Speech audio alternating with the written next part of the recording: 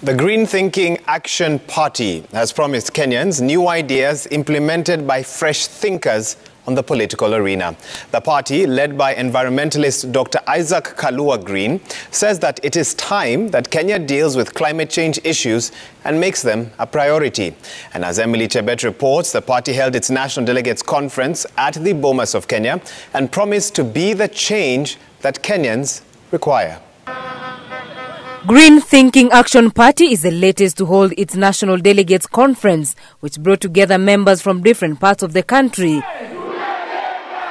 GTAP leader Isaac Kalua promising to restore Nairobi's glory as a green city if members of his party are given a chance to get to Parliament come August 2022. GTAP seeks to remodel Nairobi and the country's cities as green cities with near zero carbon emission in the transport and energy sectors.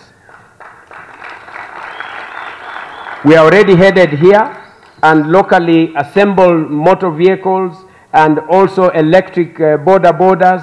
As a matter of fact, I drove in an electric car, showing that it is true that this can happen in this country. Dr. Kalua saying his party will ensure Kenyans access clean water as well as clean environment free from pollution. It is sad to note that 15% of our fellow Kenyans depend on unreliable and unsafe water sources. According to GTAP party leader, the new kid on the block will give Kenyans fresh minds to choose from, away from the common political faces.